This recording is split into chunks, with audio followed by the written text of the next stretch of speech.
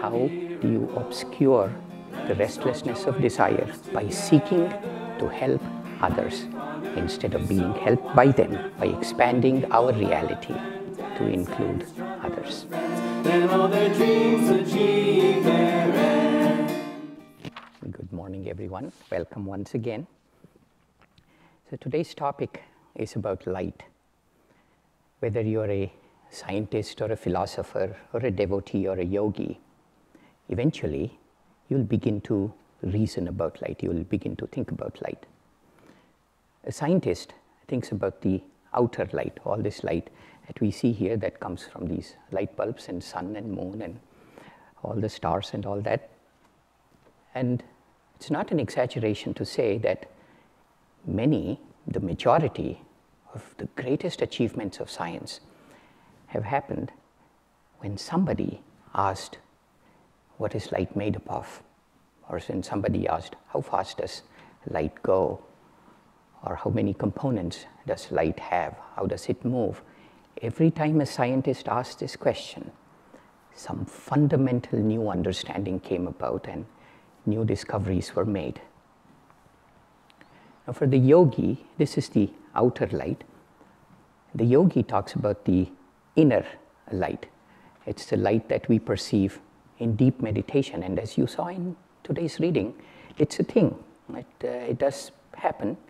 It's not something that somebody made up, and I'll tell you more about this as I go along.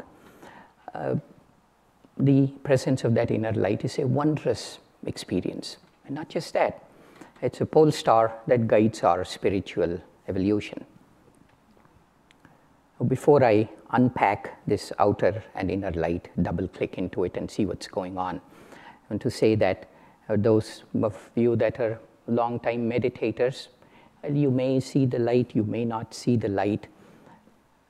And we say light, especially in this inner way, it refers to not just light that illuminates, but also wisdom that too illuminates, or peace that shines in the mind, or any of the other aspects of which light is just one part. So if you don't see it, you will. If you do see it, good for you.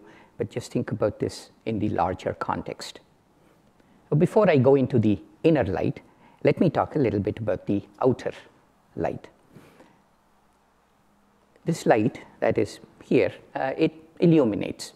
The job of that light is to show us something that already exists, but we don't see it yet, that we are not aware of it. So if you're in a dark room, you don't know whether the room is filled with furniture or whether the room is empty or if there's a big hole in the middle of the room. Then you turn on the light and suddenly you know. And this knowing and light are very interrelated. In fact, there is no difference. Again, going back to this dark room, is there a bunch of snakes in this room and therefore I should be afraid and run away? Or is there a box of chocolates in this room so I should be happy and stay back?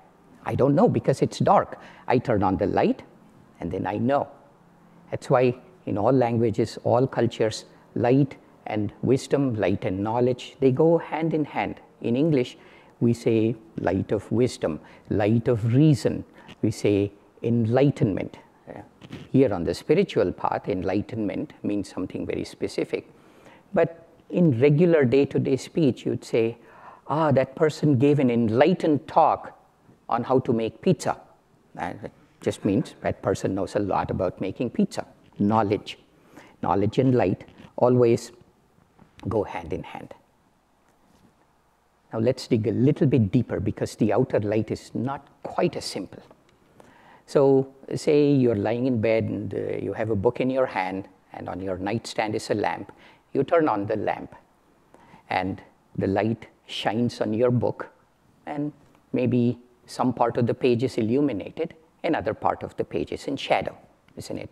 Then you kind of turn around, you wiggle a little bit, turn around the lamp, and you get both parts of the page illuminated. But still, the book itself casts a big shadow. The outer light which shines on something can only illuminate, can only reveal, can only give you knowledge of the most superficial layer. That which it is trying to illuminate itself comes in the way, casts a shadow, and obscures something else. Is that true? I mean, this is all everybody's common sense. I'm not saying anything new. I want to build up to something. And this is true for any kind of light, no matter what light that is. If it comes from the outside, then it is equal parts light and shadow. There's some, meaning your knowledge is always incomplete. And it's the same thing. Remember, light and knowledge are the same thing. So to the extent that we try to understand big questions in life by looking at it from outside causes. Why am I unhappy? Then I'm not, but at least not this moment, but say I was. Why am I unhappy? And maybe I'd say, oh, somebody said something unfair and nasty to me. Or say, I just need a teeny bit more money in order to satisfy my basic requirements, and I just cannot believe how happy I'll be. Or my health is not where it is supposed to be, and that causes me a little bit of grief. Now, all of this is true. This is outside understanding, the outside light. This is all absolutely true. But even if somebody said sweet things to me and my health was fine and I had enough money to be comfortable, chances are I'd still find something to be unhappy about. That's just the nature of things. Many, many years ago, I grew up in Bangalore, in India, and I didn't think of it that way at the time, but it turned out that I had led a very sheltered life. For the first 22 years or so of my life, my diet was very limited. I didn't think so at the time. I thought I had 10 different dishes. I just didn't know that there were 1,000 different dishes in the world. It was fairly limited. It was rice and lentils and some dairy products and so on. And then I jumped on a plane, came to Paris, and then to New York, and to Kansas City, and eventually to a city called Manhattan, Kansas. It's the geographic center of the United States. I'm not making this up. Okay, if you take the continental United States, put a stick on it, the place where it would balance would be Manhattan, Kansas. So I came there, and everything was different. Okay, the food was completely different. Being a vegetarian in the 90s in Manhattan, Kansas, it's a little bit of a challenge. And you had to incorporate cheese into your diet. And until then, I had had cheese about 4 times in my entire life. It just, back in the 90s, it just, if you were of a certain, shall we say, social status, cheese just wasn't the thing that you ate. It's an unfamiliar food. People talked differently. The weather was different. It was so much colder. The coffee was different. In India, you have very strong coffee, and you put a whole bunch of milk on it. Then you put a little bit of sugar, and the coffee has chicory blended in it. So the whole thing tastes different. And I came to the US. My first coffee I had was in a Greyhound bus stand in Kansas City, which is not a very refined form of coffee.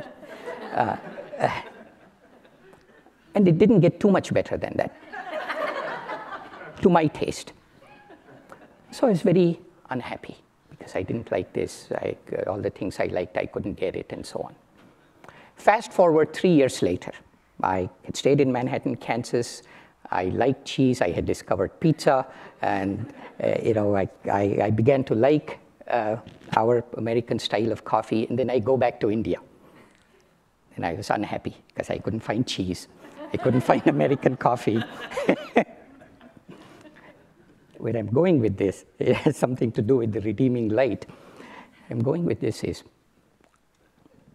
when we invest a lot of energy into temporary likes and dislikes, we become very vulnerable to unhappiness because it can change like that. In my experience, clearly there is nothing inherently satisfying about Indian coffee or American coffee. It just happens to be what I have chosen to like or dislike in this particular moment.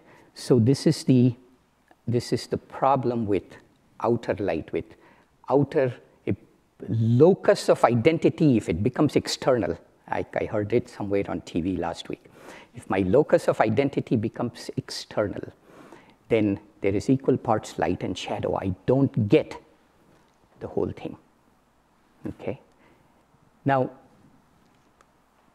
there is another, I don't get the whole thing because when I try to understand it, the ego, my sense of I, in the form of likes and dislikes, casts a big shadow.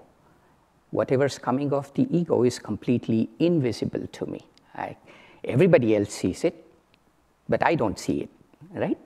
So this is why it's so much easier to criticize others instead of knowing what's going on with yourself. It's the same light and shadow thing. The outer light just doesn't cut it. Now, there is another type of light. So if you looked at your cell phone, the cell phone screen is what is known as backlighting. The light comes from the inside, from the center of the phone. And therefore, the cell phone screen never has a shadow. Right? Have you noticed that? Because that's the inner light. The spiritual inner light is exactly the same, that it comes from deep within, so it's not falling on something, it's coming from inside, and therefore, as light, it doesn't cast any shadows, and as understanding or as any wisdom, it is perfect. So, in the autobiography of a yogi, there's a really wonderful episode. It's in chapter 1. Paramahansa Yogananda, who wrote the book famously and whose teachings we follow here, he was about 8 years old, and he sat up in bed, and he was sitting in full lotus pose, and he had his eyes closed, and suddenly, he writes, that this very powerful thought came to him. And the thought was, what lies behind the darkness of closed eyes? And as soon as that thought came to him, it was so powerful that it obliterated the preconception that behind closed eyes is only darkness. It just obliterated that because of the power of that thought. And immediately, like a lightning, there was a great light that dawned behind closed eyes, and he saw in front of him a panorama of mountains, great big mountains, and in those mountains were these caves, and in these caves were sitting radiant, saintly beings in deep meditation. And then out loud, he asks, his mother and his sister were sitting in the next room, and they heard him asking this out loud. He says, "Who are you?" And these radiant beings answered, "We are the Himalayan yogis." And Yogananda said with great longing, he said, I long to go to the Himalayas and become like you. And as soon as he said it, these shapes vanished. But the inner light expanded in wider and wider circles. Imagine that you have your eyes closed, and then you see this great big light and saintly beings, and then they vanish, and that light expands in wider and wider circles, ethereal, all-encompassing. And Yogananda writes that it expanded in wider and wider circles into infinity. And then, wondrously, Yogananda asks, he says, "What is this wondrous glow?" He says, and the light speaks, and he writes, the light spoke as if the clouds were muttering something, that it came from everywhere. This wondrous glow, the light said, "I am Ishvara." Ishvara means Lord. Ishvara in Sanskrit literally translates to Lord, so you can think of it as, "I am the Lord." Remind you of something? The light said, "I am Ishvara," and said, "I am the light." And then after this, now this is a wonderful episode, isn't it? The inner light, it is real. It comes from the inside. It casts no shadows. But then here's what happened next. Yogananda writes that the legacy of this inner light was that he knew that he had to dedicate his life to finding God. So this light not only was a phenomenon, like, okay, it is bright, but it came with it some redeeming piece of wisdom. What is redemption? You know, you go to a supermarket, you redeem a coupon. Say, for this piece of paper, give me 50% discount on my box of chocolates. That's redemption. So the redeeming light is, you see the light, you offer yourself to it. That's your coupon, and redemption, you get back a piece of wisdom that becomes the pole star that guides you. Now this knowledge that comes out of the inner light is pure, it's complete, there are no shadows of confusion here or there. Now this all sounds like big esoteric things, but perhaps it might have happened to you. Have you had an experience where you are out in nature and suddenly in a moment of clarity something became clear, just like that? Or you were sitting and meditating, or there was a problem that you had the previous night, you say, I give up, I'm just going to sleep, and either in your dream or suddenly when you wake up, the solution comes to you. This sudden inner complete knowing. That's the light that shines from the inside. It says in the Yoga Sutras, it's a very beautiful Yoga Sutra, it says, Kshina vritter abhijatasyeva maner grahitru grahana grahyeshu tatsta tadang janata samapatihi. And it sounds beautiful, doesn't it? What it says is that when the storm of likes and dislikes become less, kshina vritter, then the mind, like the most perfect of crystals, reflects the light of the soul. How it's described in the Bible, in the Gospel of Matthew, when Jesus is sitting on the Mount of Olives, and his disciples come to him and they say, what shall be the sign of thy coming? He's just given his fiery talk at the temple in Jerusalem, and then he's sitting there.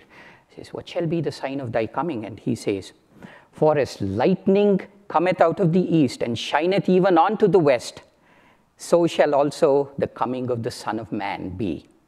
For as lightning cometh out of the east, east is here, it's symbolic of the point between the eyebrows. So the coming of Christ consciousness, the inner light, Kutastha Chaitanya, they're all the same thing. It comes like a flash of lightning, just like Yogananda described in the autobiography of a yogi, and shineth even unto the west. The west is the seat of the ego. Even the unilluminable ego, where from the outer light, outer reasoning, it doesn't show itself. Even that shineth even unto the west. So shall the coming of the Son of Man be. Son of Man, the Christ consciousness. You're there and suddenly it comes as a flash of intuition. That's why don't get too fixated on the term light. It could be light, intuition, wisdom, peace, any of those experiences, devotion, joy, you feel it, that's grace. Expand into it. It's a big deal. Then if it happened, where was it before? Did we manufacture it? Did we turn on a switch? Where was it before? The Bhagavad Gita gives a marvelous answer to this. This is chapter 13, verse 18. It says, Jyotishyamapi tad jyotihi hridi sarvasya vishtitam. Jyoti means light. Jyotishyamapi tad jyotihi means the light that illuminates all the other lights. The light behind all lights, the light of lights. Hridi sarvasya vishtitam. Visha means immanent, it's present everywhere. That's where the word Vishnu comes from. Hridi, heart, sarvasya, everybody's heart. The light of all lights is immanent, present everywhere in everybody's heart. So it doesn't get manufactured. Then why don't we see it? So the Bhagavad Gita says, just as the fire is covered by smoke, one's knowledge gets shrouded by, are you ready for this? This is the punchline. One's knowledge gets shrouded by desires or attachments, likes and dislikes. That's at the heart. That's why I told you the Kansas episode. It all comes down to that. Is I like something, I dislike something, I arrange my life in just the exact way. This creates a level of restlessness that behind closed eyes, there's only darkness. Instead of Jyotishamapi jyotihi hridi sarvasya vishtitam, the light of all lights is present in everyone's heart at all times. That's hidden because these likes and dislikes. So then the practical question, how do you get past these likes and dislikes? Well, discipline is one way, certainly. That's why people practice tapasya, austerities, you say. I get up at 4 in the morning and I take a cold water shower when it's the exact opposite of what I wanted, because I really hate it. But gotta do it, because somewhere in the Bible or the Gita or the Yoga Sutras, they say I have to do it. This is okay, but the heart finds no home in that kind of austerities. It's just not natural to us. A far better way, I shouldn't say better, it's not either or, it's both and. That discipline, that willpower, that fiery self-control is all necessary, but that cannot be the only way, because it cannot endure, it will fizzle out. A far better way, so Swami Kriyananda says, the secret to happiness or inner light, wisdom, peace, whatever you want to call it, says seeking to help others instead of be helped by them.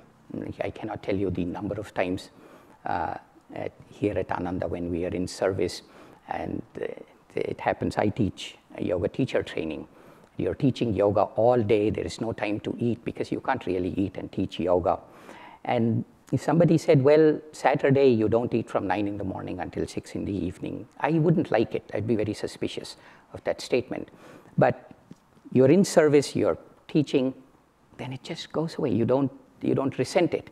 And then you eat whatever you eat. Your entire schedule, your carefully arranged life is out the window, but you love it even more. You're better for it. So that's why including other people's happiness in your own, this kind of life of service is one of the best ways to go back, to remove the smoke that obscures the fire of inner light, because it's hidden by desires and likes and dislikes. And how am I doing on time? Do I have time for a 5-minute story?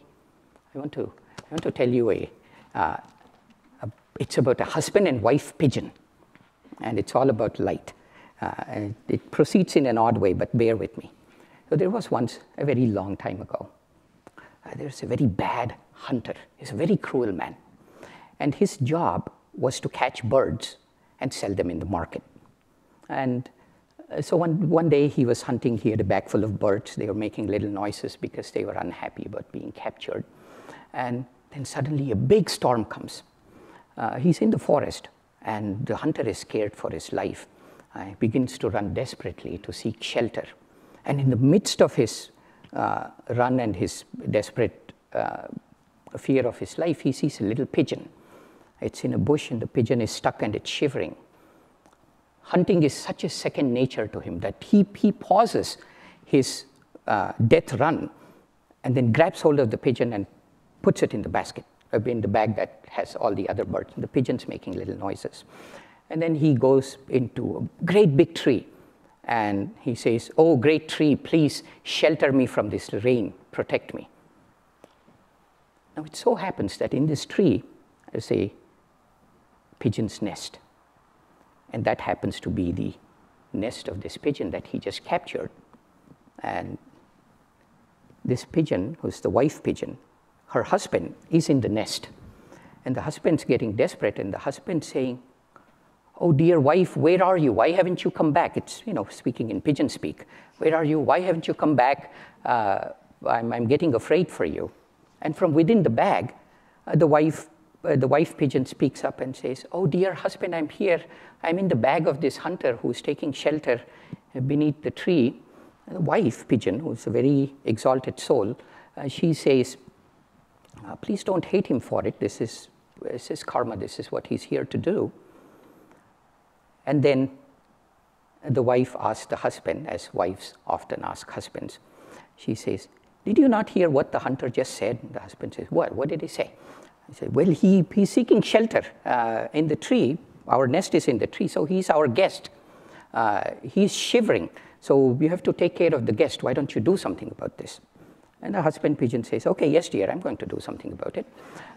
So the husband pigeon flies off, goes beyond the rain to a place, and then there is a campfire there, brings a little burning twig, and then drops it in front of the hunter, and then goes all other places, brings little twigs, and soon there is a little pile of twigs. There is a nice little crackling bonfire, and the cruel bad hunter with a bag of birds, including the wife pigeon, is now a little warm. And then he says out loud, "Oh, I'm so hungry. I wish I had something to eat." And then the husband pigeon doesn't know what to do, and him and his wife, he's in the bag, they have a little pigeon conversation, and then very reluctantly and with great sorrow, they come to the conclusion, there's only one thing that you can do, my dear husband. Husband says, yes, I know. And the husband flies way high up into the, above the tree, and then plunges down into the fire. And just before plunging into the fire, it tells the hunter in human voice, I offer my body as food for you. I hope you're content. And it plunges into the fire. Because it had, serving the guest was such a paramount dharma for these pigeons. And then, in that instant, the hunter is mortified. He says, what an evil life I have led. How despicable are my acts. And his heart, all the cruelty melts from his heart and comes out as tears of remorse. And he releases the bag and lets go of all the birds. And the wife pigeon comes out, and now he says, my dear husband, how can I live without you? And she too is about to plunge into the fire. But from the fire comes out the bird, a pigeon, not in human form, but as pure, redeeming light. The pigeon comes out, and the wings of this unselfish husband pigeon touches the wings of this unselfish wife pigeon. And in that moment, the wife too becomes a beam of light, and these two pigeons fly away in the dusk in the forest up into the heavens as twin beams of light. So how do you see the redeeming light? How do you obscure the restlessness of desire? By seeking to help others instead of being helped by them, by expanding our reality to include others. Om Shanti, Shanti, Shanti. Amen. I was caught up in ecstasy.